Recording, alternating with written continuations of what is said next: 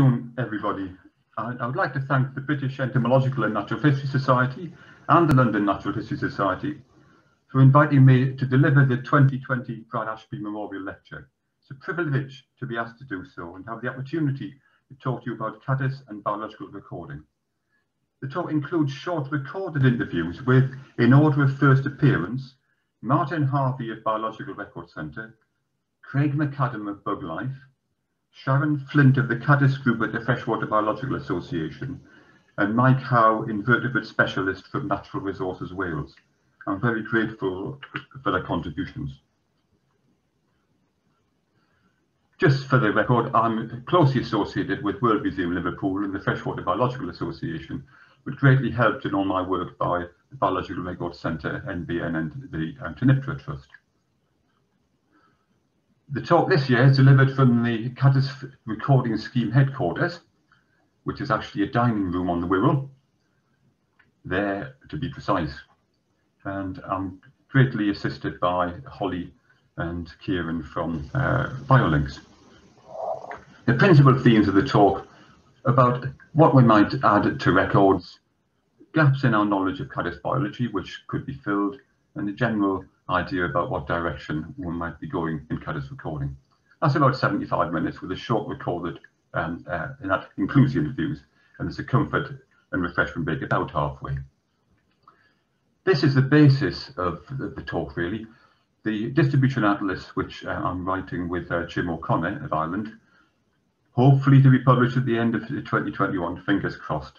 Recording schemes are notorious for always wanting to stretch it a bit more. The Irish maps have already been published, and I'm grateful to Jim for agreeing to join me with the British Isles Atlas. But that immediately begs the question which all recording schemes ask: what do we do after the Atlas? The records are going to continue to accumulate, so what might we be able to add to them to increase their value? Well, the first thing I want to do is to improve spatial resolution. I mean, I looked at some of my early BRC cards, and that was one of them. I mean, we had to aggregate level data to a hectare level because the system couldn't cope with anything better. I'm currently running on an 8-figure standard, which you can work out with a ruler and a bit of string. But things have greatly changed with the GPS. You know, when these first came out, I thought, gosh, it stands for gosh, pretty slick, until you had to sit around waiting for the satellites to join up. That certainly allows you to increase all the way up, and I wonder where it will actually end. Is this going to be something in the future that we have to base with, you know? Are we really going to reach that level? A slight dig at what I think is sometimes pseudo accuracy of the GPS, but certainly you can assign those records so easily now with maps. And it's really good to have a very good location, because obviously you can relocate the exact spot, but it's the great thing is that you can add on these days all layers of information automatically, so the recorder doesn't have to do anything to add on lots of layers if somebody wants them added. But what else might we record? And what got me thinking was this lady, Edita Buczynska. I was sent one of her papers to review. She was the senior author on this one. And her paper was really all about this caddisfly, Erythesis baltica. Fairly nondescript, but a unique case. And that's where it occurs in this country. And the reason I've bolded Norfolk Broads north of the Yare is that's the only place in the country where it's really common. Anyway, Edita's argument was that we don't often meet rare species, so therefore it's worth recording as much as we can about what they are in case it proves to be really important. But as you can't record everything, what should we focus on? Well, the first thing you might think about would be physical things to record at the same time. And there an idea of some of the physical things you might actually easily add on. But the value of those, well, if you're just a one-off recording visit, I have doubts, honestly, about whether it's feasible to do most of those, because a lot of them vary throughout the day. But if you're going back several times, I think certainly water chemistry and the times of the survey would be worth adding on. Capture method is certainly something very definitely which I think we should add to records. For example, that are relying upon knocking off an individual where they actually are into a net. Whereas a light trap is a good example of one which is attracting things into the trap from afar. And then there were pitfall traps and malice traps. The malice trap is often said to be a non-attractive trap, but we put one up in a marsh, and hundreds of this little Caddis pelata, all females, were caught, and I think they were climbing up structures to probably pass out pheromones, and the malice trap was a gigantic thing to climb up. Pitfall traps might seem to be very unlikely for Caddis, but actually, if you happen to put pitfall traps in the marshes where this extremely rare Caddis lives, you're likely to pitfall trap quite a few larvae. Because the pools in the marsh are quite small, we thought at one time the reason is the pools are drying up and they're walking in between pools. And that might be the case, but actually, I think it's on the hunt. Look at those front legs. It's a predator and grows rapidly. And there's almost nothing except a few dead leaves in the pools it lives in. So I suspect that actually it's on the roam for things to eat, of which other Caddis species are probably quite common. So at this point, I thought it was worth actually asking other people. And the first one I thought I would ask would be Martin Harvey. The Biological Records Centre has traditionally been the place where records were processed to end up as atlases, but they do more than that with the data. So I asked Martin Harvey of BRC to outline some of their work.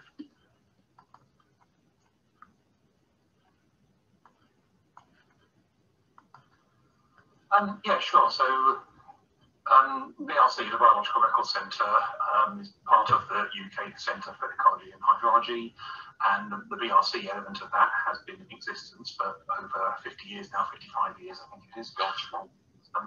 And as you say, throughout that time, we've worked very closely with the national recording schemes, and the atlas production that the schemes have initiated and we've been able to support over the years has been a very big part of that. Yes, as you also hinted at, Ian, the use of the data and the role of the schemes in where that information ends up being used does go much wider than that. And for me, I think it's one of the sort of big things about this partnership, if you like, between the schemes and the BRC is the link that it enables to the wider research community. I mean, to take this fantastic set of data, the records that are collected by lots of individual recorders and are then brought together by the schemes and checked and quality controlled and all those sorts of things, then that can then feed into some really quite broad research topics and things like the effects of invasive species, the effects of climate change, links to use, and indeed to government policy. That's another strand of where the data goes, is to inform some of the indicators and the tests, if you like, that government looks at itself in the sort of wider environmental context. So there's some really important and very intriguing links there that go all the way from people recording in the field right up to the national and international topics. It's good to hear how potential value of records is exploited. So I asked Martin how we might make them even more valuable. So I think one of the things that we're currently looking at that does offer some quite exciting possibilities is whether we can gather more information about how records have been collected and what the recorders were actually doing at the time. And I could imagine, I do a little bit of Caddisfly recording myself, but I'm not a great Caddis specialist in any sense or form. So the sort of records that I tend to collect tend to be the odd sightings here and there when I run off track and I see some Caddisflies, I'll try and record some of them. But that's a very different sort of recording to somebody who's gone out specifically to do a Caddisfly survey and tried to find the complete range of species. And I think both of those types of recording are really, really useful, and you can add dots to an atlas map and can be used in other ways, but could be even more useful if we captured a bit more information about the amount of effort that's gone into making the record and the context in which it was collected. that noting recording effort, it sounded a good idea, but I asked Martin how he thought it might be done. What ideas of other recording schemes or other recording groups you could come up with that might assist this analysing recording effort, or actually just simply recording how much effort you put into getting the record? I mean, have other people tried this? There are some examples, and I think perhaps one of the most well established in this area is in the context of bird recording. Oh, yes, right, yes. Yeah. That certainly happens on the bird track system. Is the idea of asking people to say whether their records represent a complete list of what they've seen at a particular place and time, or whether it is just a sort of one-off sighting or a few birds of interest rather than a complete list. And I know that the British Trust for Ornithology and other people who work with that data have used that very successfully. And one of the things that the complete list idea gives you is more information about if something hasn't been recorded. Was it because it really wasn't there, or was it because you didn't have to write it down at the time? So it definitely throws some light on that and enables some analysis and some better interpretation to be made of what the records are telling you. And that works really well for birds. Even becomes a bit more problematic for some of the invertebrate groups, I think. Yes, we need to think about it. Yeah, and particularly where you've got things like the fact that some invertebrate groups do require specimens to be identified, and the idea of a complete list, I think, becomes more problematic then, because a lot of it does depend on how many things you've taken away to identify, how much microscope time there is, as well as in the field. So, as you said, Ian, it does become quite complicated.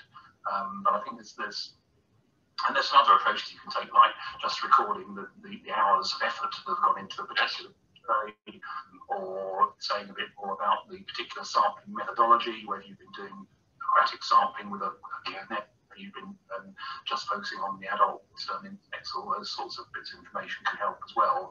But I don't think what I'm not aware of, and I think what might be a really interesting thing to look at, is whether there are some slightly more standardised approaches with this that would add value to the data that's already been collected. I mean, I spoke to Mike Howe of National Resources Wales, who was very concerned with site designations, and his answer to what we would be most useful to add on is very much a similar answer, but in a slightly different way. He said that I would love to know numbers of specimens, but of course, numbers of specimens is obviously tied in with the amount of effort. So you also have to record, as you suggest, exactly how much effort did you put in to find your 5 red ones or your single red one. Right. I think there was a clear message from Martin's interviews that I'm very grateful for, that you can record, you could greatly enhance them by recording intensity of survey effort, noting numbers of specimens, but the methodology needs a lot of thought. So my mind then turned to, what about adding habitat descriptions? Some of the small invert schemes do add habitat descriptions, give you a chance to do so. That's the one from the maybe pod and isopod group. And you could add that sort of information to every record you wanted to.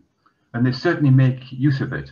For example, that's from their website, and these are things like analysis of the habitat data from the recording scheme. So what might we add most usefully for Caddis? And I think I'll start off with the problems.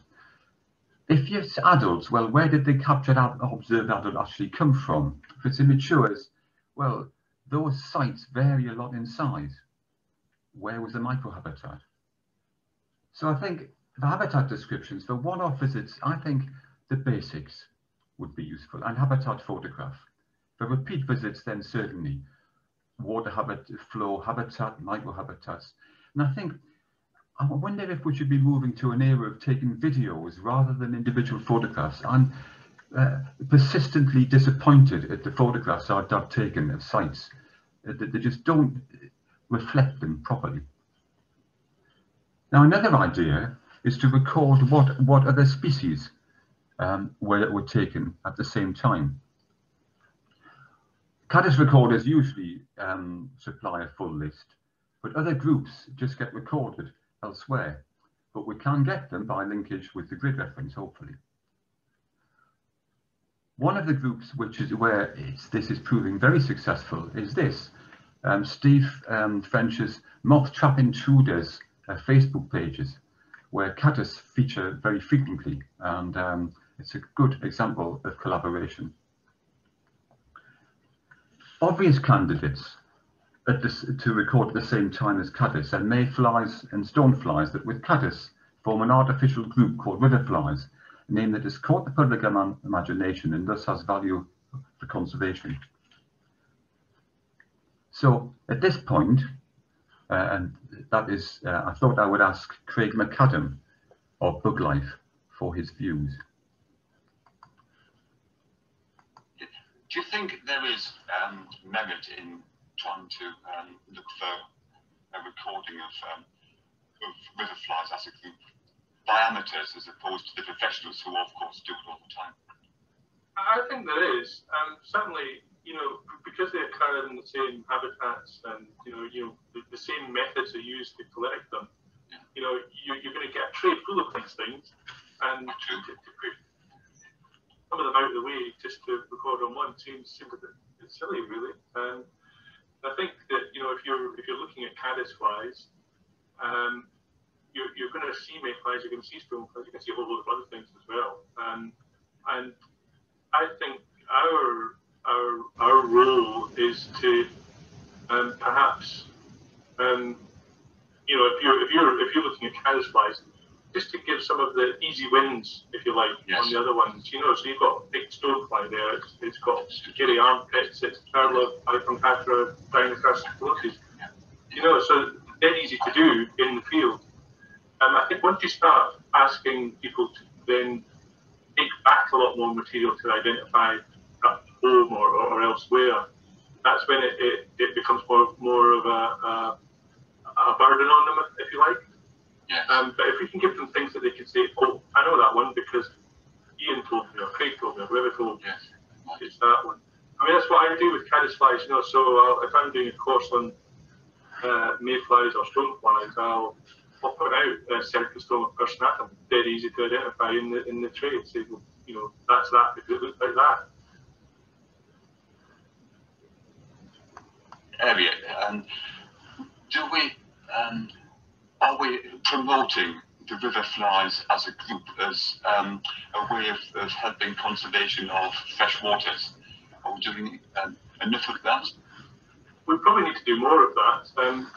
Conservation tends to focus on a single species and not look at the wider picture, I suppose.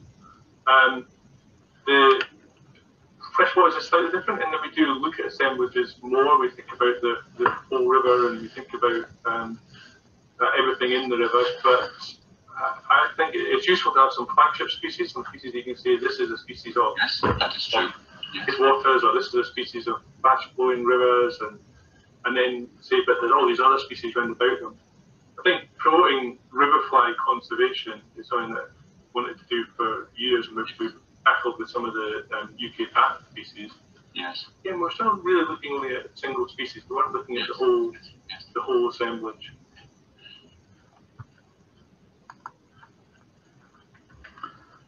So the interview with Craig suggested strongly to me that adding easy hits in the riverflies, and that we spend time thinking how we could contribute more generally to freshwater conservation. So a summary of what we might ask recorders to add: good grid reference, the counting method certainly, recording effort if we can refine that, the numbers seen, the basic habitat descriptions, and easy hits, which I've mentioned before. But remember, it did a Buczynska suggestion: record as much as you can if you find a rare species. Well, actually, I have a solution to that. If you find a rare species on a one-off survey, try and get back and add more information. Well, that was the end of part one, but unfortunately it's a little bit early for a break.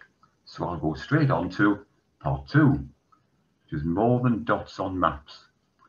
What do we really know about the biology of our caddis? I'm writing species accounts for the atlas, and that's a good starting point to look about what we know about the biology. And it's a bit of a shock, really. For most of the genera of caddis, we might know a little bit about some species, but nothing or almost nothing about a lot of other ones, which could bring a bit of air of gloom, until I was quite heartened by a recent article in Antenna on Anopheles gambiae. Now, this is probably the world's most important insect in the fact that it kills thousands and thousands every year by the malaria it carries. So mega important insect, even more important than some caddis, I would have to admit. But yet this article indicated, and it was very sophisticated, what they were trying to do to get rid of these things. This interesting remark, surprisingly little known about where it spends the summer. So I thought, you know, if quite significant elements of the biology of something as important as Anopheles gambiae aren't known, perhaps it's not such a serious worry about caddis.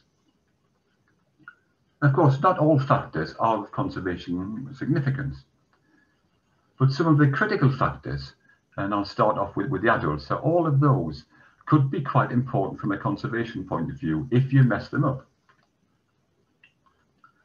I want to say something about adults and caddis. In the past, the adult stage, that was the time when you took your holidays, because the adult was around and there weren't any larvae in your studies. Adults were just considered a source of eggs, and their conservation requirements really were not appreciated. It was all about water quality and the aquatic habitat. So the one I want to pick out straight away is oviposition.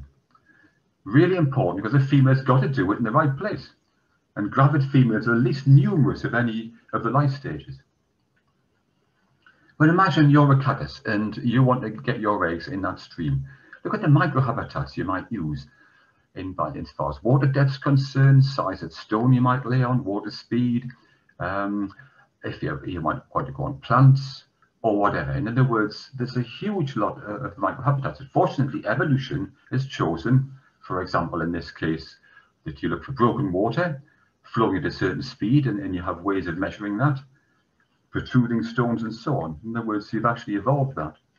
And the example I'm going to choose about what happens if you go wrong is actually a butterfly. And I hope I won't be told that this is all old hat now, but it's essentially that lays on milk parsley. And if you let the surrounding vegetation grow so it overtops the milk parsley, the butterflies can't really see where the plant is to go and lay on them. So that is clearly mega important. Remove the queue and you might stop oviposition. So that's of high conservation significance. It's not all entire gloom. For example, there's 4 species of Rhicophylla, and that's the adults. They all look more or less like that, and that's the egg mass of one of them. So are the other 3 species likely to be the same? Well, the ovipositors look more or less the same shape, so it's likely they're laying it in the same way. But then we have a slight problem. We only know it's for 1 species, and 2 authors talk about the female crawling under a stone to lay, and another one mentions about it actually goes and finds moss at the side of a stone and probes its abdomen in the moss and lays that way. So we're not absolutely certain on those things. I want to introduce probably one of the most studied caddis of all in the British Isles. On the right hand side, Plectropnemia conspersa and its predatory larvae, and to also introduce you to the Broadstone stream. This rather uninspiring stream is probably one of the most studied of all streams in the UK, thanks to the work of Professor Alan Hildrew. And they've studied Plectropnemia conspersa and its egg laying, but the interesting thing was that several females can choose the same stone, and they could not find any reason why they would choose a particular stone and not another. Interestingly, nothing was published about the courting and mating. One paper said it took place in the dark and we couldn't therefore observe it. We get eggs, so it must happen, so our ignorance is insignificant. Well, you know, I wonder. Mass laying seems to be quite common. Here's a beautiful caddis, which unfortunately you in the southeast of England will not get a chance to see very often. Like so many caddis, it's a northern and western species. But that massive at egg laying. But sometimes you do wonder how far we can take things. This is responsible for the little tortoise-shaped cases in streams, Agapetus fuscipes. It's got a very complex courtship. Oh, it involves pheromones and sound and aggression and running up and down.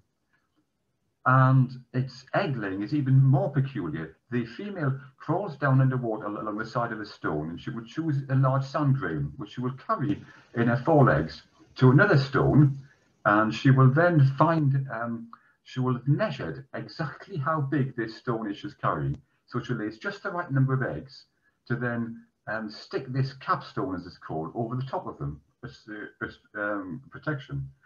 So what can we say about its relatives? Well, the family Glossosomatidae has 4 common species, and you can see from the maps they really are common. And yes, so what do we know about the courtship and egg laying of these species? Well, Agapetus ochripes, we know that the sexes meet upon tall bankside vegetation, one observer. Glossosoma adults plaster their eggs under the rocks, but you know, that's pretty basic information, and a lot which we don't understand, which if we messed up could affect that species. We have some idea that the female Glossosoma has flattened middle legs, so we think that that's suggests that they probably land on the water surface and actually swim down using those flattened middle legs. It could be argued, what am I going on all this information for? Because a desperate female will eventually lay somewhere, probably unsuitable. Anybody who keeps Lepidoptera knows that the dying female will lay her eggs, usually even if she's a virgin. But we know that also things like flies, they'll die egg-bound, in my experience. But if a recorder does come across something unfamiliar in, of egg masses, it is worth trying to find out what they are, rearing those things. And behavior of the newly hatched larvae is also very important. Some of them, but not others, are planktonic. But before oviposition comes mating. Don't know much about that either. You know, I had to go to the thesis of my old friend Peter Barnard to find any pictures of coupled together caddis. It's a very complex arrangement of things. And coupling is very difficult to study. I was told that the way you did this was you found a mating pair and poured liquid nitrogen over them. So we don't hear this from field naturalists. I'm afraid liquid nitrogen doesn't come in little bottles. Anybody who's had virgin female emperor moths know that you can attract large numbers of males, and the males arrive, but then suddenly the actual mating seems to be almost sort of instantaneous, and the male will arrive, bang, and then it's done. The internal operations you might have to then do might take a lot longer.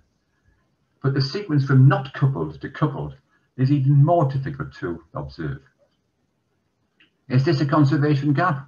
Well, you could say, well, once it gets as far as that stage, how the bits fit together is not really important. We'll just assume it works okay.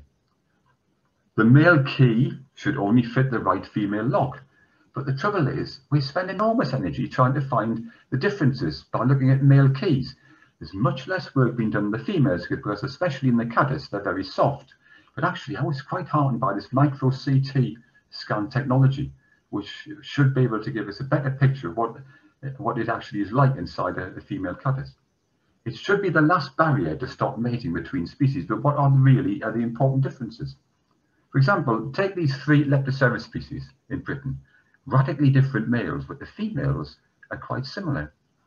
But there again, here's another species, a European species, Wormoldia occipitalis. That bit varies across Europe. But is that significant for mating? I really don't know. I would hope that increased knowledge what the mating structures really are doing would help conservation, because endemic subspecies rank very highly in conservation. And it'd be nice not to have to use DNA all the time. But before mating comes courtship, and that's going to be very complicated. But again, the evolved tool, evolution has come to the aid, and you have an idea about where you would be best suited to do your courtship. But again, if you remove the mating site, it could be of high conservation importance. Each stage is a test.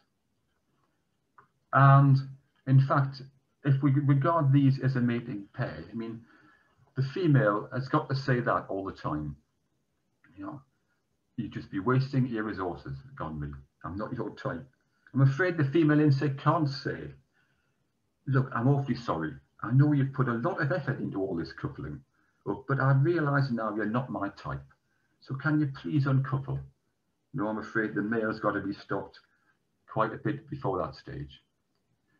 It's easy to get anthropomorphic, but I do like the mating etiquette of two contrasting longhorn caddis.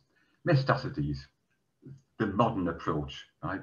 The female approaches this form. The male grabs her gently by his maxillary palps, and they both fly together to the bank where he will then finish mating. Should the wind blow and land them on the surface of the water, they would both take efforts to become airborne again. Unlike the old-fashioned approach of Athrapsodes, the female approaches the swarm, and the male Athrapsodes will immediately grab her and couple with her. She will then stop flying, and he then has to carry her ashore.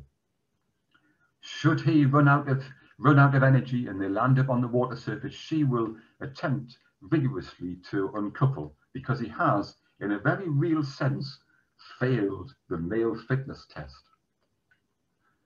Swarms might seem to be good, but by gum, life in them is very tough. It's usually the outside individuals who mate, and they're likely to be the freshly emerged ones. But after a while, after bashing each other about, they soon become just part of the sort of corps de ballet in the middle, ever hopeful, but really just assisting making a good spectacle.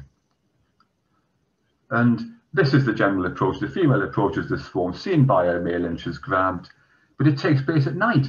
So let's study and let's see what we see at night. There it is. There is a large mating swarm of caddis in that space, I assure you. So I think actually cheap night vision devices could be the next big step for field entomology. So it's worth recording courtship behaviour, where it is, the weather, the interaction of the players, and so on. Where does coupling take place? And this was studied, this was a whole thesis where it was one of the major subjects of that thesis. So we'll move from adults to larvae, but if everybody is in agreement, I think this is time for a break. Okay, am I off? Yes, off I go. So we're now going to look at possible critical factors for larvae, now, which is behaviour of the newly hatched larvae, the resting site, and so on. Not as many as the adults, which might be a surprise. Perhaps there's a few more. But of those factors, we can often fill in the gaps for individual species by what we know from their residence. But we don't know a lot about some of the fine detail. But I mean, it can be quite difficult. Imagine stream microhabitats. You've got the depths, you've got flow, you've got where you might be on a stone, you might be in the gravel, you might be on roots or different parts of plants. All quite complicated. Now, one particular subject, you might think, oh, well, surely feeding will be an area where there would be a lot of specialization. You'll remember Lepidoptera larvae. They're just general chewers, but they're very choosy in what they'll eat. So they're not very opportunistic. But that, by coevolution, we've got 180,000 world species. Caddis, well, just a few general types of feeding method. And they're quite adaptable in the food they can use. But that means that being opportunistic and adaptable, they've only evolved 14,500 world species. One of the important foods is this material, Aufwuchs or whatever it is, a nutritious layer which grows on anything in water as opposed to on land. It's bacteria, single-celled plants, fungi, and so on. And it does grow on absolutely everything. It's a term which was invented by a German linologist over 100 years ago. And a lot of freshwater biologists would like it because it really summarizes a complex entity. However, you do have to be a little careful if you're using the German pronunciation of Aufwuchs, that people do not think you've said something else unfortunate. Which is probably why Peter Hiley, who introduced me to it, and Caddis, uses a cringing pronunciation of Aufwuchs, and that's the one I would use.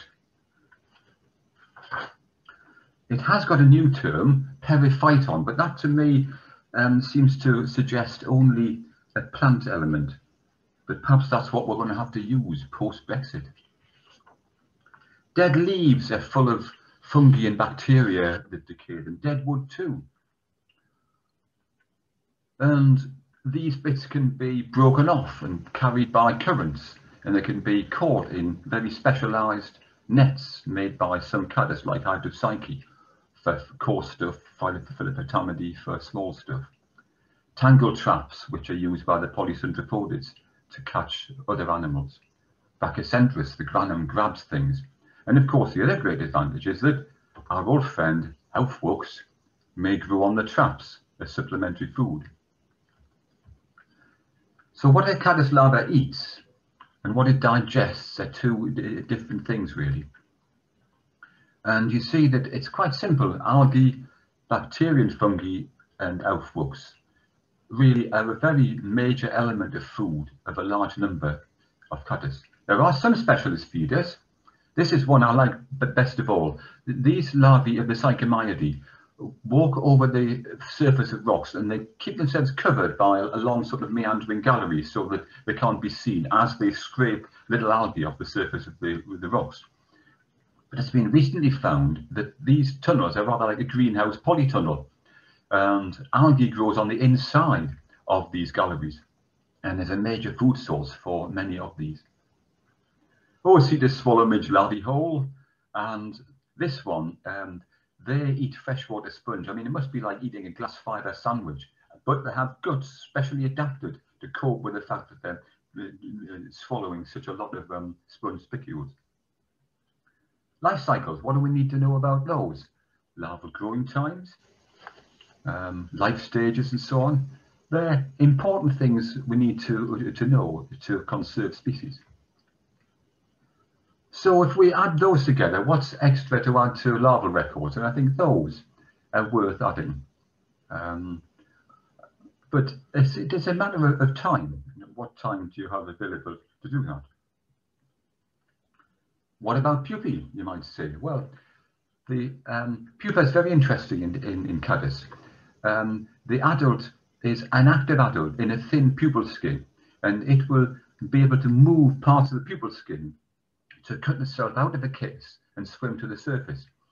I know it's a bit passé now, but I used to describe it as being rather like the man in the Dalek, move things on the inside, from the inside. And they swim to the actual surface where their thorax will break contact with the water film, break through, and the adult will then emerge from there. Some of them swim ashore to then land somewhere more firm before they will then split and the adult comes out. You're left behind with the pupal shuck, as it's called. You know, it's interesting. The key to Caddis pupae is about 60 years old, and there was no key at all to Caddis pupal shucks because they weren't really considered important. Vitally important if you're a fly fisherman, where they are, because huge numbers of caddis die by being swallowed by fish at that at the pupal stage, and there's some very well disguised fake Caddis pupae on the left, and the ones on the right are also said to be Caddis pupae, but they seem to be a bit more basic. Which brings us to enemies. Now, this is one area where we really are very vague about the biology of a lot of caddis. We've got, you know, the traditional enemies, the trout, the dippers, and there's a few specialists which we don't know about. That is an ichneummonid called Agrioptychus armatus, and that's the pupal breathing strap from one of the guerid Caddis, and it only goes for certain species. But we know quite a lot about that one. But what about generalists and enemies? And I'm quite interested in these sort of habitats.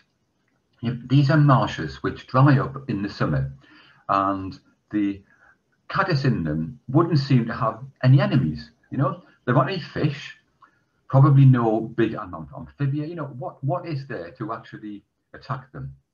But yet, when you go hunting for the pupae of these things, not only are they in a case which looks a bit like the environment, they disguise themselves in a cocoon. They add on extra bits of grass and so on, and hide themselves at the bottom of the grass tussock.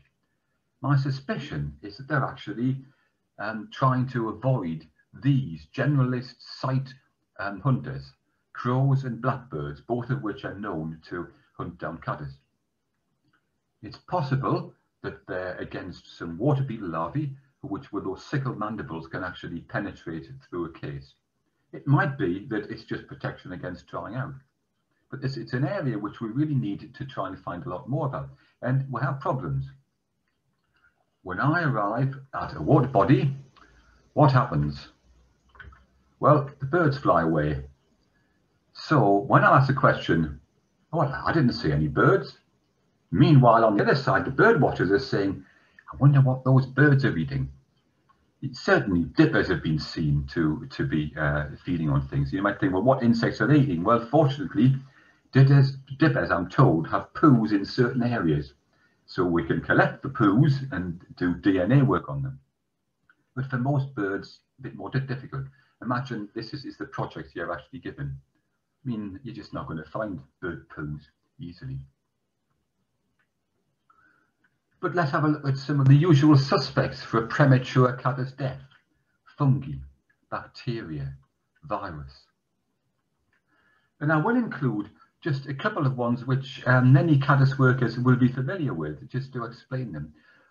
In streams, you'll often turn a stone over and you'll find lots of caddis, which are, they're just generally regarded as being, well, you know, they must have got damp and died and gone and got, you know, they're mildewy.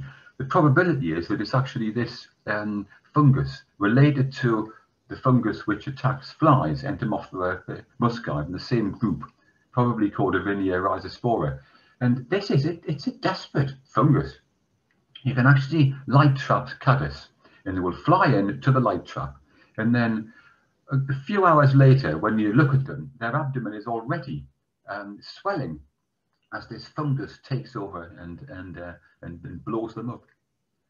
The one which other people who were study larvae will be very familiar with, you'll get some which look as though some of them can look like a sheep, and they're covered in these tiny little white protozoa related to a vorticella called Epistalis. Not a parasite at all. It's just making use of the fact that the respiratory currents of the caddis larva will carry food to them.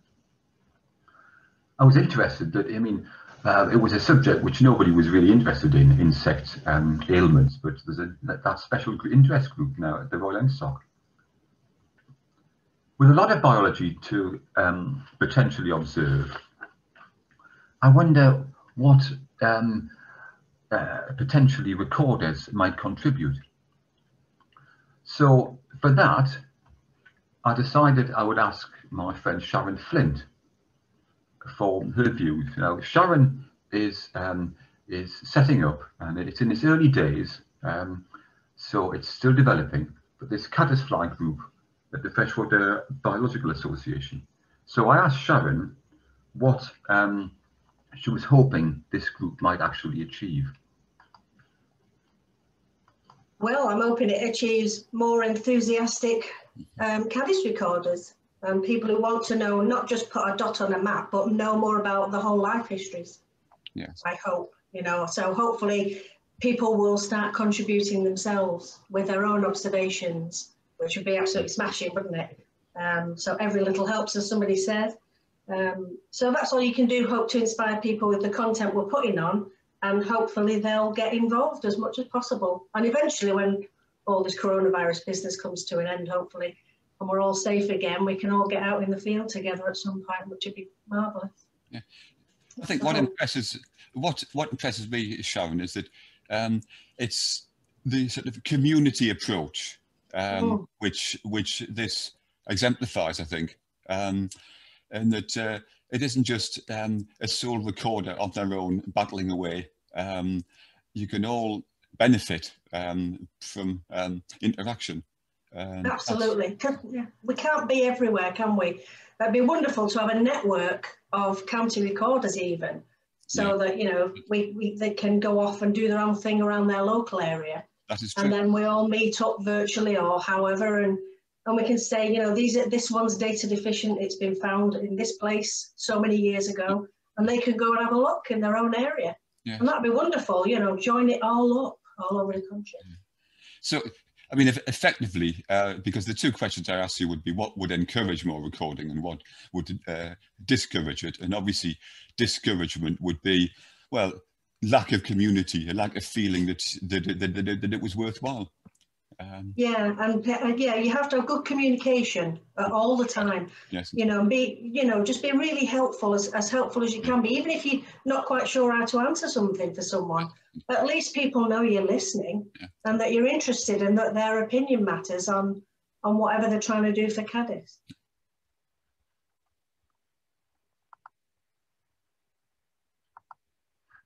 Okay. So having got an idea about the Caddisfly Group and what it might achieve, that did get me thinking one side problem which we need to put thought to. We're going to be gathering a lot of information, but how do we store it?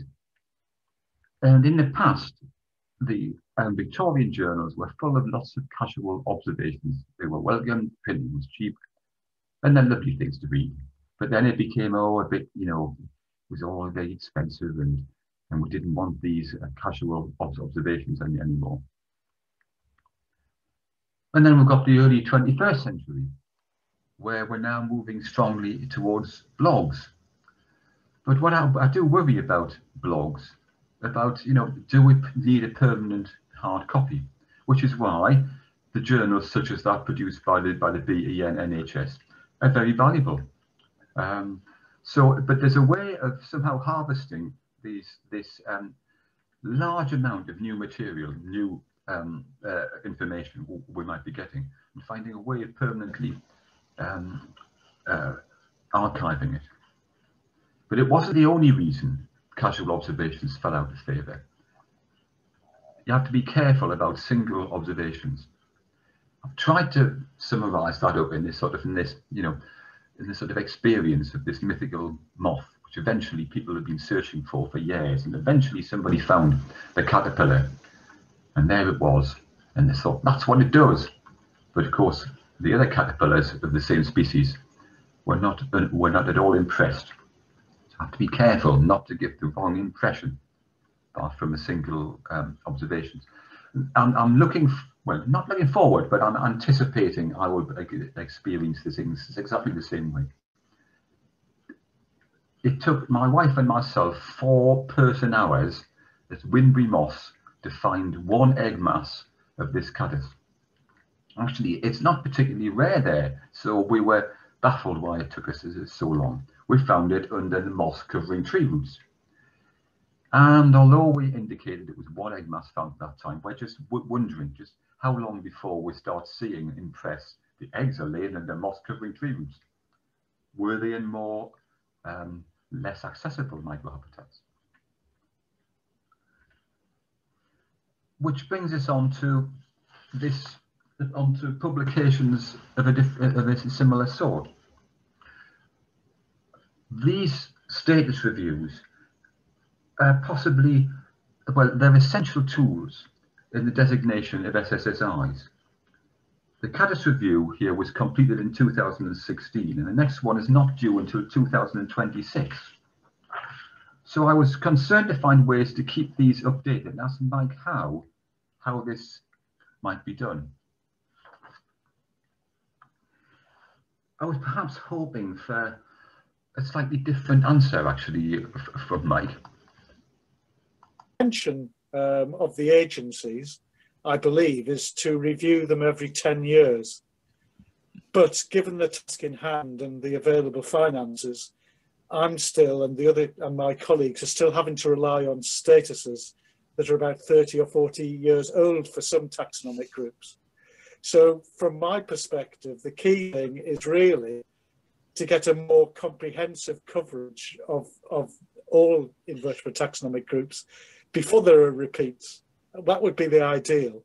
But you know, I'm not a person of great influence, so I think the periodicity is still supposed to be 10 years, and I think that Natural England at the moment are looking to repeat the reviews they did for dragonflies and butterflies, which are 12 years old. So some people are looking at this decadal review, whereas I think, you know, the want for sort of the invertebrate ecologists within the agencies is to have a lot more done in a more contemporary fashion, rather than having to rely on statuses that are really so old and out of date now. Yeah. Okay. I was, well, a little bit downtrodden by that, but I used it as an example. This particular species, Adicella filicornis, to ask Mike how you deal with the situation of this in his day-to-day work.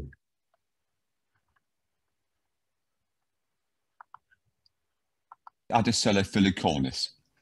Now, when we had been unable to find that anywhere, you very kindly encouraged myself and my wife, Brenda, to go and look for it at the Welsh sites, and we duly found it in the Welsh sites. And it's now been found again at the Scottish site, and it's been found at some other sites in Scarborough.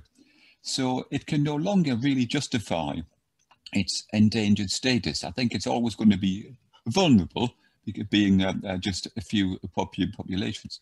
But you will still be you know, presumably, until the next review, every time its name's mentioned, it's going to be down as an endangered species.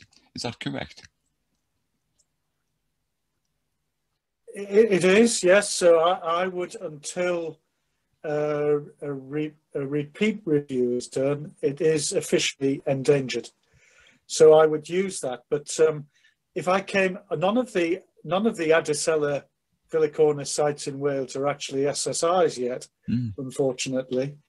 But even if the status were reduced to vulnerable, then we could still designate sites for that particular Caddis, which I would be keen to do. So it's a rare enough species to be represented in the SSI series. So whether it's from endangered to vulnerable really doesn't matter that much, because the revised SSI guidelines allow you to select for species that are endangered or vulnerable in the same way. So that doesn't impact too much. What I tend to do, though, is if I had a concern that the status was, what's the right word, improving, I suppose. If the status was improving, so it looked like recent data post-review suggested that the species was more widespread, I would always temper any evaluation in terms of designating a site or using that species as a flagship in conservation terms with more. Statuses are used for a multiplicity of purposes. And at the moment I am, and in the Welsh Environment Act, there is an update of what is the Section 7 list, which Welsh governments and other bodies have a duty to conserve. And at the moment I am preparing a list, a revised list of invertebrate species that should be on that list. And one of the criteria is GB status. And it's been discussed that the likelihood is that list, a major part of the list, will comprise those that are critically endangered and vulnerable. So the status reviews have a much wider significance than SSI designation or notification.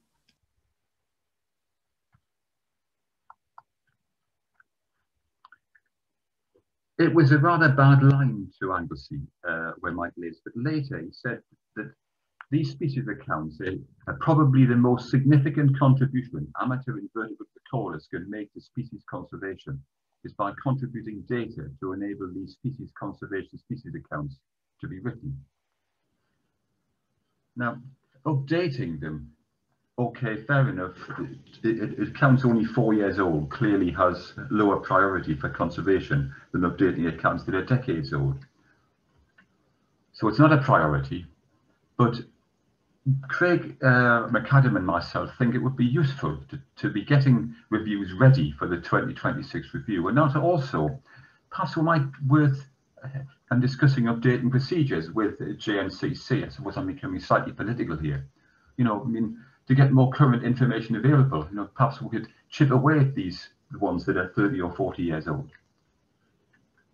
While I'm on the subject of this, of updating, I would certainly like to really praise the web page in the Teniptera project, which deals with updating how up-to-date data sets are on the NBN and what species groups have had a post-2000 species review. At that stage, it was worth saying, well, I wonder what recorder motivation is, because I'm just starting to get a bit worried about all the possible things we might ask a recorder to do. How do we maintain their interest? You know, when I feel I've had enough of Caddis, and this does occur for a few minutes each year, I know a chat with Sharon Flint will lift my spirits. I sprang the question on Sharon, probably a bit unfairly, because it didn't give her a chance to really compose a careful reply, but a very good reply I got.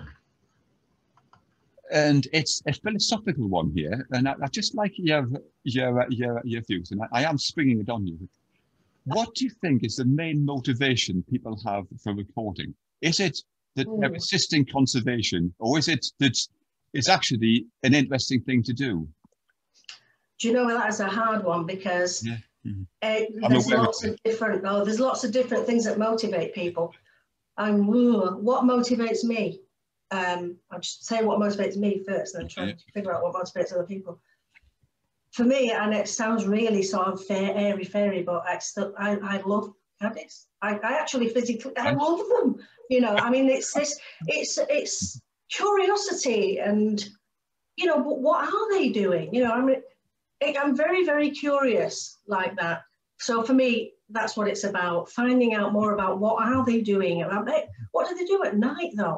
Why are they there? Yeah. You know, that kind of thing. But for other people, I think there's a whole range, a whole multitude of reasons. So some people like to have a certain number of records. You know, they like to, it's a bit of a competition, I think. You know, it's, I've got this many records, I got that many in a year, or some people just like to, I suppose, collecting stamps. I don't know. They like to put dots on maps, which is a very important thing to do, and I'm not dissing that at all. But the dots on the maps are an excellent start. Yes. And then we need to think, well, why is that dot there? Yeah. So I'm interested in not only the dots on the maps, but what is going on there? What's the relationship? Why is that Caddis found there and not there? Or is it, you know? So I think there's the competition sort of type, I've got this many records and I record type person. And then there might be a definite, genuine, along with that, reason, which is conservation-wise, you know, that a lot of people like to record things that are almost neglected groups, you know, and let's find out more about them. So I don't know really. I think I'd like to think as well that people just absolutely think they're charming. You know, that Caddis, both in their adult and juvenile stages, are just gorgeous little things, and that they're really inspired by them, and they're very pretty. I know lots of people do love the juveniles, don't they? and they love their cases. And, you know, but I think it can be quite scary to start thinking about identifying some of the juveniles. And in some ways, the adults can be easier in some ways, I don't know, but there are very distinctive species in both life stages. So I don't know. I'm hoping that people will start by just thinking they're very pretty, they might be a bit neglected, and they want to do recording because of that. So I think we can summarise that by saying that the Caddis group, I'm hoping, could supply ideas. Would always discuss with the recorder, but where to record, how to find certain species, aspects of the biology that are especially poorly known. And a lot is still needing to be found out. Possibly the atlas and the species accounts, I'm hoping, will be a reference source for the gaps. We could adopt the species. Sharon and Peter Flint have adopted our rarest UK Caddis, Archimedes, at Malham. And I suppose the Wallace family changed their route. But at the moment, certainly, I think Eretes Baltica would be one of the things that we're particularly studying. Now, gap filling is another traditional role for use of atlases. And I asked Martin Harvey about a new approach from the Biological Records Centre regarding gap filling, which seemed very interesting. You know, I mean, traditionally, you would get the atlas, you'd say, gosh, you know, that species hasn't been recorded from there, and that's close to where I live, I'll go and have a look.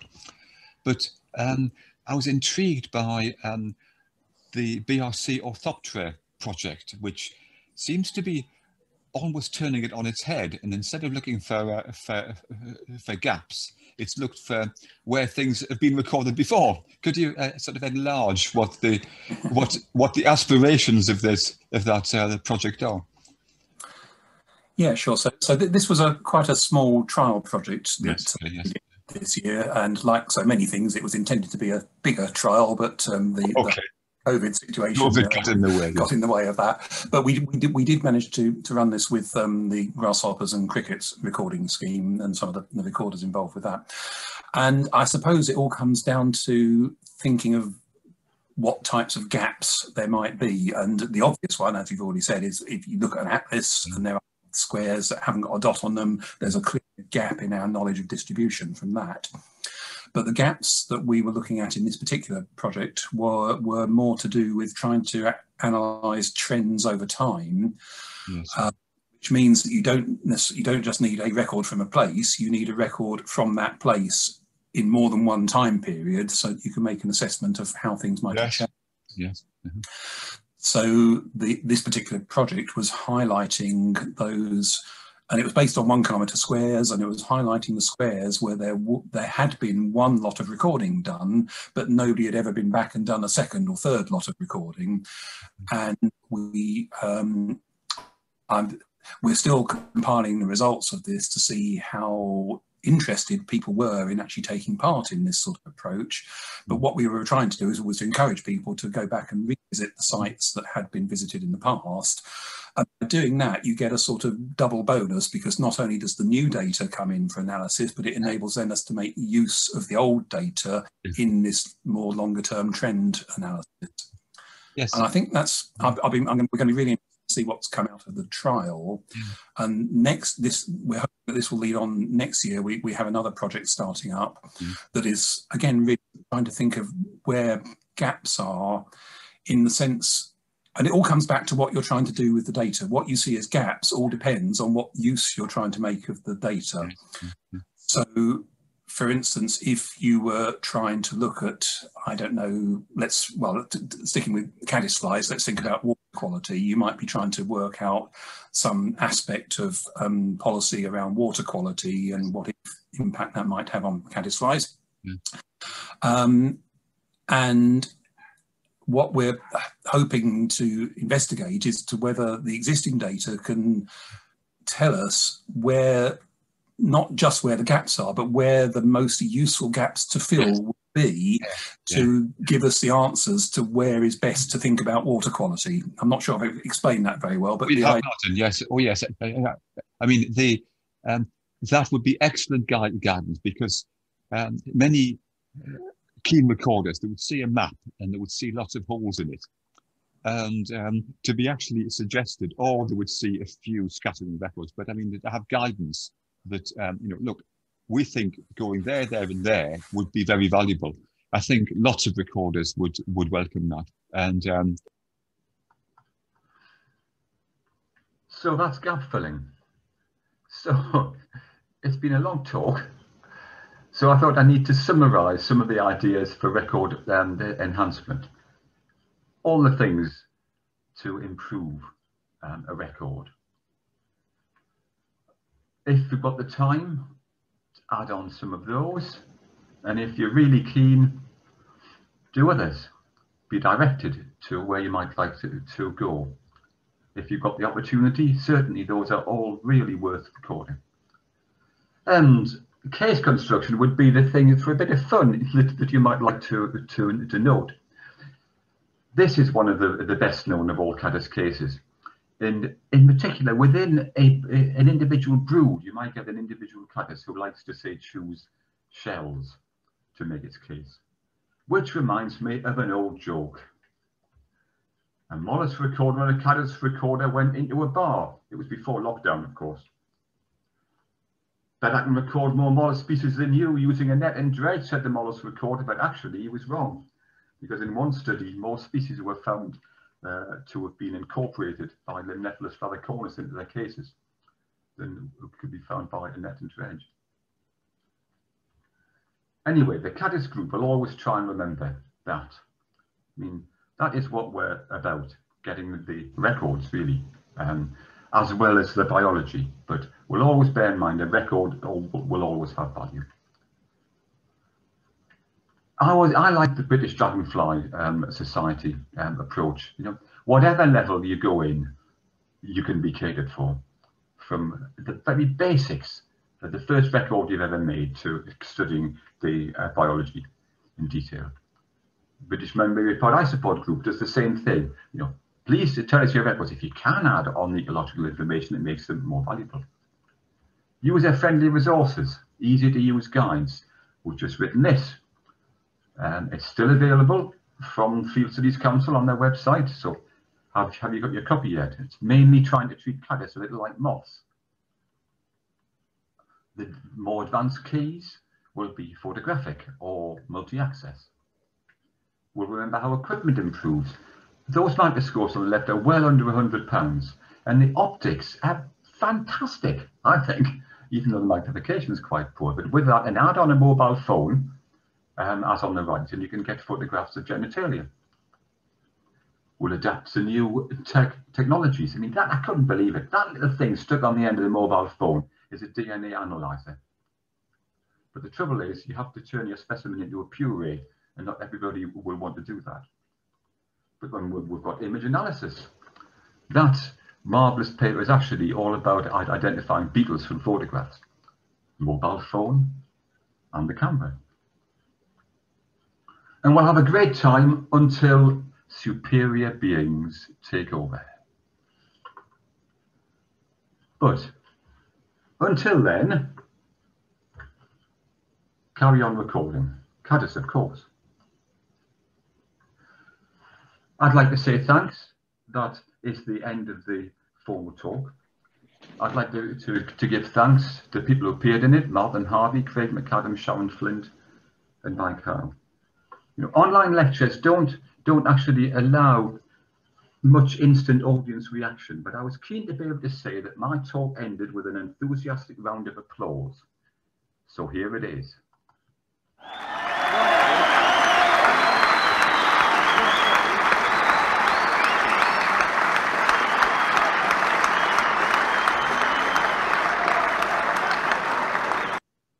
Okay, I see I've got about 4 minutes left. Is that right, Sharon? I mean, is that right, Kieran? About 4 minutes. So can I show you some live Caddis? Yeah, right. Very good. These were collected very close to my home. It's in Arrow Park. There's the red arrow. Arrow Park, if you don't know it, that was where the UK's first COVID isolations were sent. It was in the days when they actually thought that might work. Anyway, from that pond there, in little leaves which are being chewed by the caddis, and the caddis concerned is that one there, Glyphotelis pellucidus it is. And there is a beautiful little lindophyllid caddis. And that was photographed just a couple of days ago, walking in the way that only lindophyllid caddis can. Off you go. Way it goes. Right. Okay. And later in the season, if any of you have ponds which look anything like that, very full of leaves, look for these big holes which haven't been made by leaf cutter bees earlier on. They've been made by caddis to make the case, and that's a lovely photograph from a lovely image from Norman Higgins. So later on in the year, notice of great interest on the left-hand photograph. They eat the oak leaves, but the beech leaves are notoriously unpalatable for lots of freshwater insects, but they make their cases out of that. And that's the eggs are laid on overhanging vegetation, which gives me a chance for finally to have an advert for a forthcoming show of mine. It's been delayed by COVID, but I hope you will enjoy it when it eventually arrives. Okay, and that genuinely, with that dreadful corny joke, is the end of my talk. Thank you. Okay. Thank you, Ian. We'll give you a round of applause a bit later when we can get to unmute. But as David Howden has seen there is a way of giving you a virtual round of applause without everybody unmuting. So we'll go straight into the questions now. We haven't got a lot of time, and I'm sure there are lots of questions. So if anybody would like to ask a question directly to Ian, then you can raise your blue virtual hand. It is under the participants option. If you start waving your hand, I won't see you. There's 185 people on this call, and I can only see a few of you at a time. So please do not wave frantically, because other people might see you and I might not. Right, so we've got a couple of hands up straight away. I'm going to close down my chat, so I won't be able to see that. So if you've got any questions, put them in the general chat or to Holly directly. Savannah, you've got your hand up. If you'd like to unmute yourself. Hi, I had put it to Holly, but I thank you for letting me talk. Concerning caddisfly mating, is it possible that caddisflies might sometimes mate in or at light traps, for instance? Might explain the swarms of 50+ silo or similar species that I had in my trap earlier this year. Thank you. Yes, a light trap is a way where two sexes get close together, and therefore it's quite likely they will actually mate in the light trap. The same thing could happen if you happen to put a male and female caddis into, say, a plastic tube. Then the same thing will happen. Sometimes you can actually put different sexes or different species into a plastic tube, and then the males can sometimes grab the wrong female in that respect. Yeah. So certainly. Thank you. Right. And we've got Helen James. Would you like to put your video on and unmute? All right. Hi. I was interested in that white fungus that you were finding on the caddisflies. I was wondering if it's always been around historically, or if it's become more prevalent in recent times, and if it's causing problems to their health, if it's actually damaging them in any way, and if it could be more abundant because of pollution or something like that. It would be really interesting to see if it has been around a long time or if it's become much more common. That was just what I was wondering. Thank you. I don't think I can answer that question about whether it's become more common. we know little about it. I don't know exactly when the insects become infected by it. That group fires the spores from the dying body, then settle on the surfaces around them, and they're then picked up by others. But I can't answer your question about it becoming more common. But I'm equally intrigued to know at what stage it actually attacks them. In other words, have they laid their eggs? Are they towards the end of their life when that fungus attacks? In which case, it would have less impact than if it was when they were just about to lay. So yeah, it's an intriguing fungus. Yeah, but I can't answer your basic question. I'm afraid I don't know. Thank you. Okay, John, you're on mute, John. Yeah, Ian, I was just wondering, went to had a talk about environmental DNA analysis of water bodies, and whether this is proving useful in determining what species are there or likely to be useful, and whether or not it would be the end of necessity for people to go out and actually do any sampling.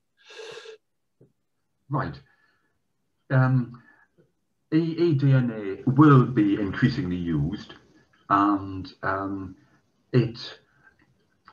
there's a concern it might reduce the amount of survey work which takes place.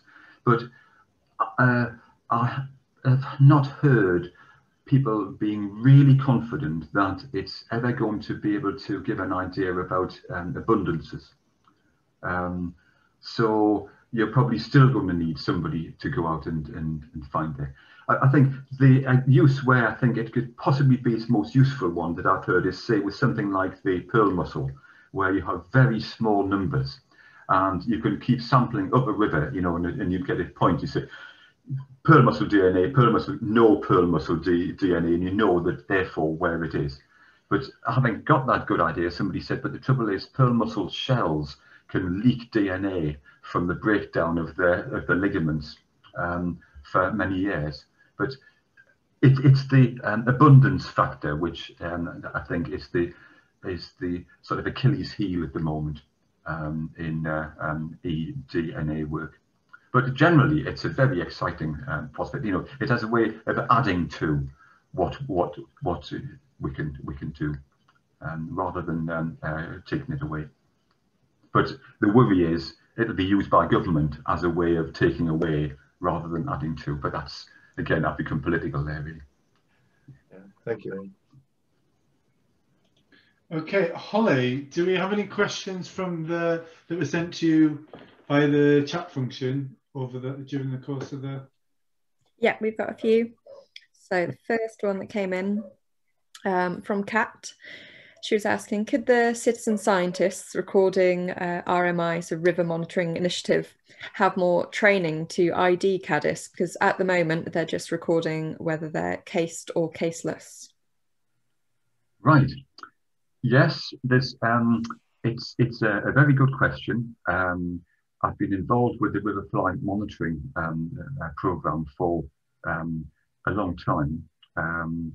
And it's sort of boredom factor comes in, I know, on Riverfly monitors, and that you would long to do more. The basics are such a good procedure. It's linked in so carefully with the Environment Agency that we certainly don't want to be losing something like that. But adding on, right, there's some ideas called Riverfly Plus, which are going to be looking at extra aspects.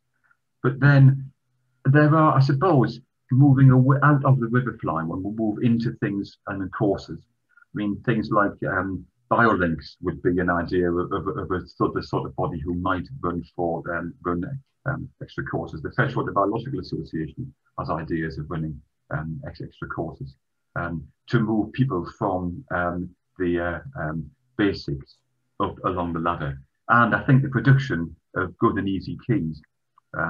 There is an easy key produced by Field Studies Council to Caddis larvae, and I think we would hope to improve that. So at the moment, there isn't like a sort of you know, a clear, almost like sort of, you know, career path from a river fly monitor up to an expert in Caddis, but would hope that we'd be able to provide stepping stones on the way. Yeah, right. Thank you. We've got a question from Maria. She was saying, is there a lot of variation in the composition of orphox, or however you say it, terrible pronunciation there probably. Yeah, is there any variation in the composition of them between sites / habitats? And does that play any part in the distribution of Caddis larvae? Very good question. Yes and yes is the answer to that, certainly.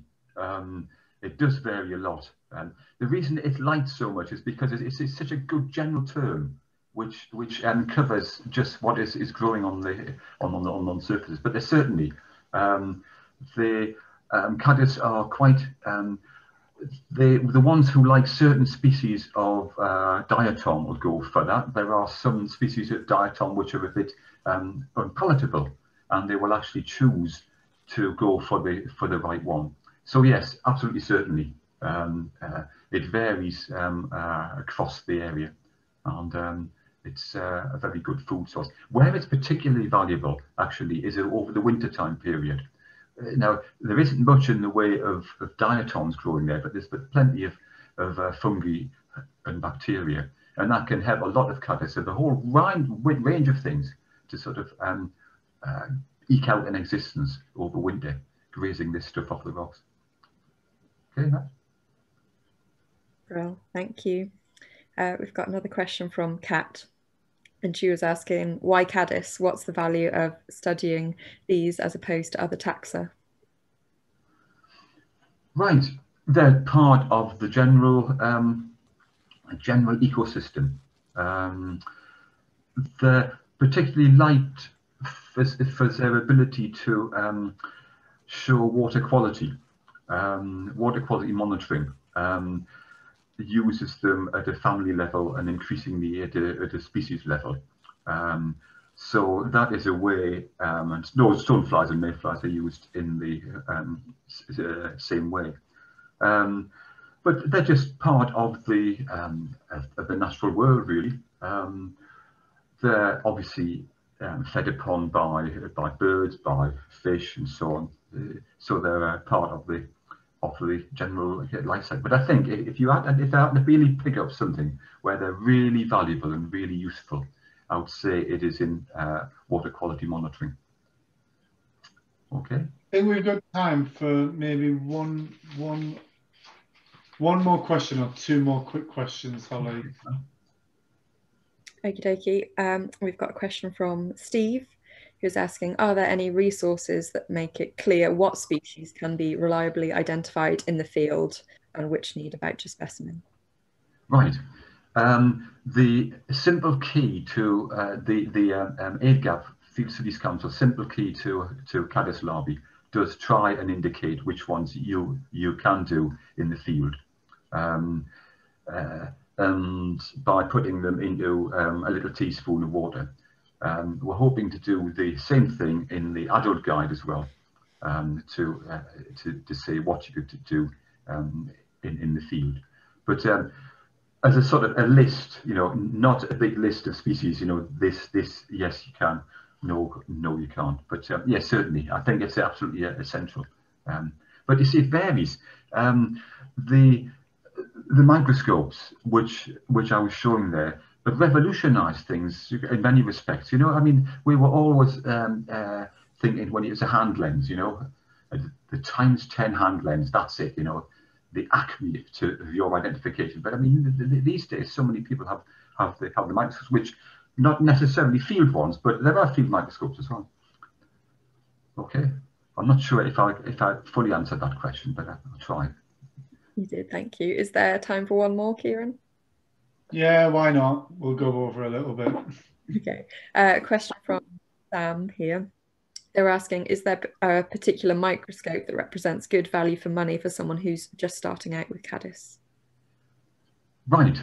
Well, I would suggest that you contact Gary Hedges of the Teniptera project and ask him what the microscopes are which they obtained for their project. And I think that will indicate one which I think is very good. Great stuff, thank you. I'm aware there are more questions in the chat, but I think they're going to need a bit more of a lengthy answer. So what I'm going to do is save those and send them over to Ian, and then we're going to compile the answers into a blog. So we'll send that around next week, I'm guessing, at some point. So I think I say it's nice to actually see somebody like Savannah, who I know I've met you, Savannah, several times on Facebook.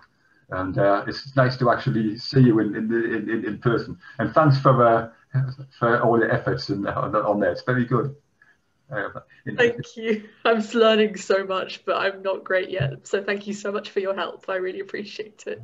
Oh, it's okay. It's encouraging knowing that there's people out there who are interested. You know what I mean? It's mutual, honestly. It's mutual. So anyway, you know, I was pleased to do there. And if there's other people who I've met, like John, who I might or may have not met you in the past, but anyway, John, you know. Okay, right. I was just going to add that I've dropped a link in the chat to the Taniptera Project's webpage. So if anybody would like to find out more about the Taniptera Project and how to get involved, the details are there. I was just going to add to that comment about microscopes, Ian, that people can get second-hand microscopes as well. And if you've got any links with a university, universities often throw them away because they've got new ones. So be cheeky, ask your local university if they've got any microscopes that they're getting rid of.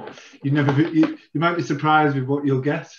I know that the FSC has been offered quite large numbers of them before, so always worth checking with universities. And there are second-hand microscope suppliers online, and sometimes the older ones are better than the new ones. They don't make microscopes like they used to.